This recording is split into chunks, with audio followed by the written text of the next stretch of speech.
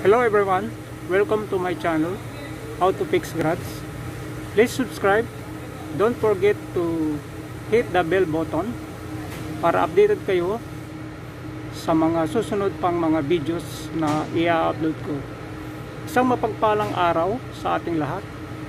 Ang video tutorial natin ngayon na nais kong i-share sa inyo ay valve clearance check and adjustment ng direct injection diesel ng 4D56 engine.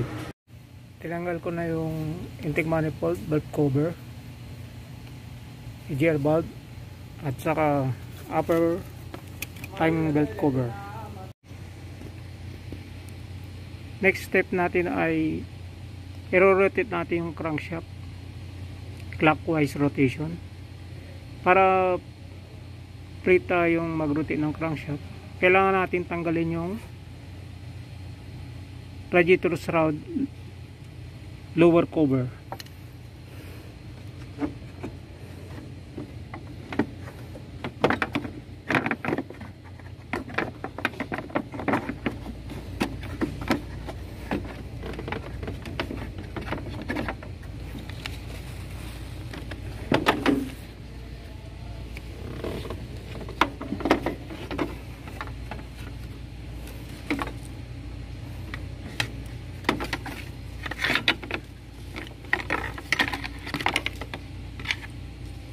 So yan, natanggalan natin yung radiator lower shroud cover para free tayong mag-rotate sa crankshaft.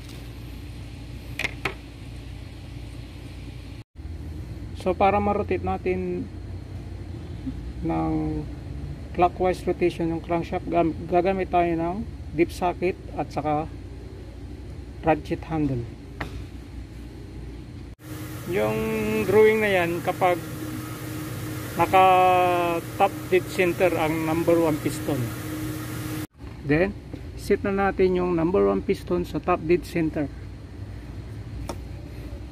Yung stationary mark, moving mark ng camshaft sprocket, tatapan natin dito sa stationary mark.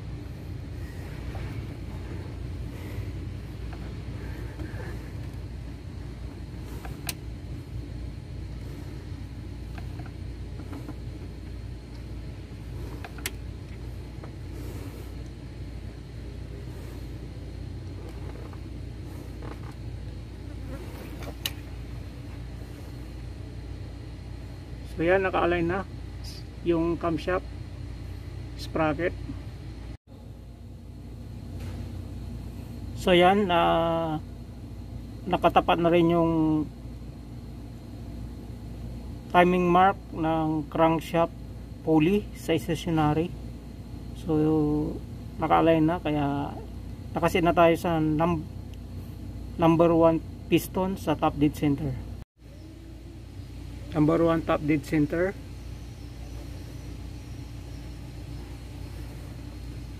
So number 1 piston, exhaust valve ang i-adjust natin. So dalawa sa number 1 exhaust valve. Sa number 3 long rocker arm sa exhaust valve. Tapos sa number 1 intake valve, dalawang rocker arm, i-adjust natin. Tapos sa number 2 dalawang rocker arm sa intake valve. Okay, kapag mag-check tayo ng valve clearance or mag-adjust, ang engine natin ay nasa cold condition. So ang standard value ng intake valve ay 0.09 mm. Sa exhaust valve naman ay 0.14 mm. Then yung adjusting screw lock nut, ang tightening torque ay 15 plus or minus 3 Newton meter. So So ito yung lock nut natin,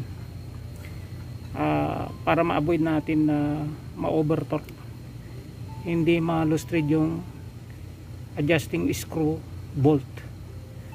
Okay, itong tools natin na gagamitin: Phillips screw, box wrench na 12mm,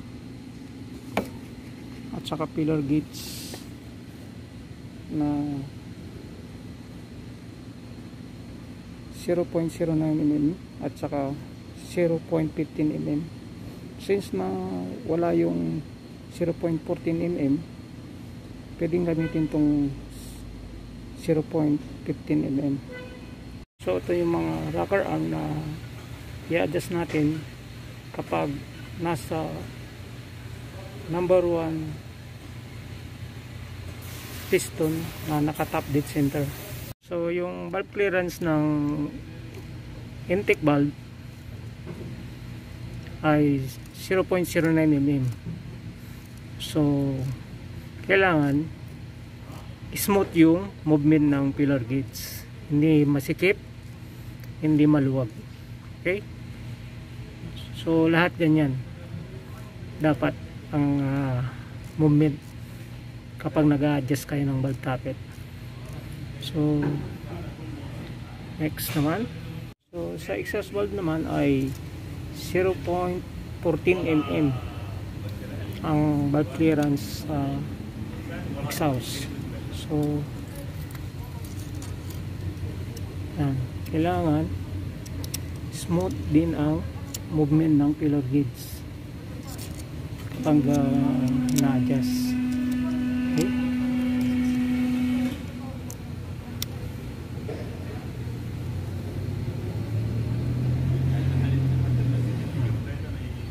next steps na tayo.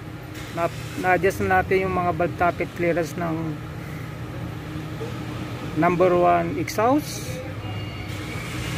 number 3 exhaust, number 1 intake valve, number 2 intake valve.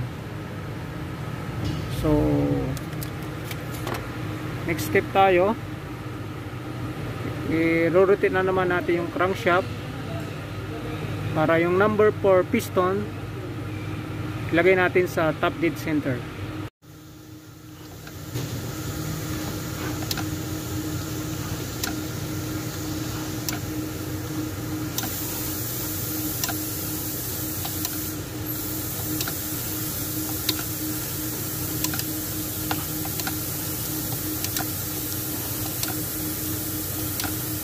Clockwise rotation po tayo, bawal ang counterclockwise.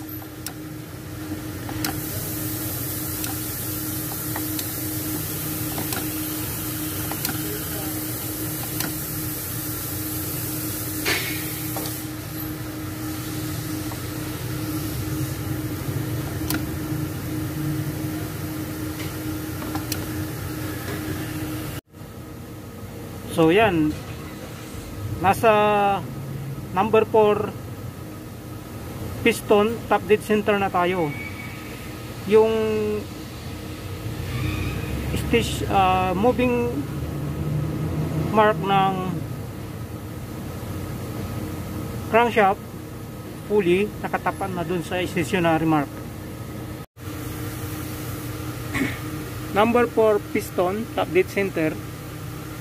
So yung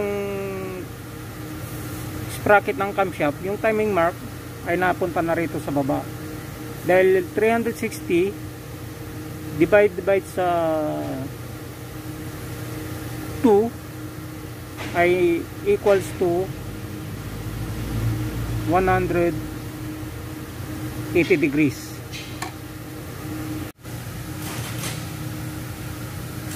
Number 4 piston top dead center, ang adjust naman nating valve clearance ay number 2 exhaust, dalawang rocker arm. Number 4 piston exhaust, dalawang rocker arm. Tapos intake valve dalawang rocker arm sa number 4, saka intake valve ng number 3, dalawang rocker arm.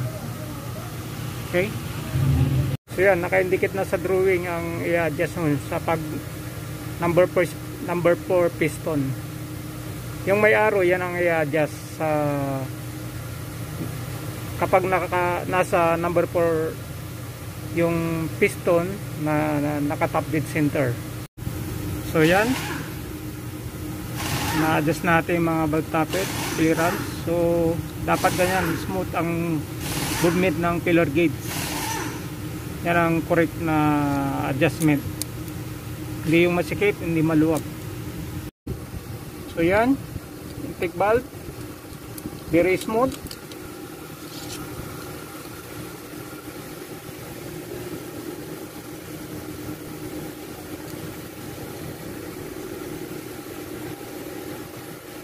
And so number 4 intake, okay, smooth.